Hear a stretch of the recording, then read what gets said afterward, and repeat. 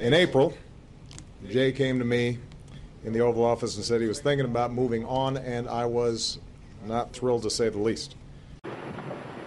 They say that when a ship is sinking, all the rats leave. Goodbye, rats. But Jay's had to wrestle with this decision for quite some time.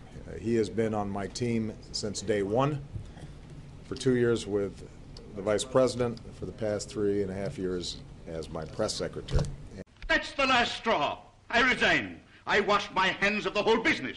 A good idea. You can wash your neck, too. Of course, that meant I had to make a decision, which is who succeeds Jay, and we've got enormous talent around here, but I've decided that we're going to put in this slot somebody who is also a friend and advisor. So today, the flak jacket is officially passed to a new generation, Mr. Josh Earnest. Oh, you poor bastard.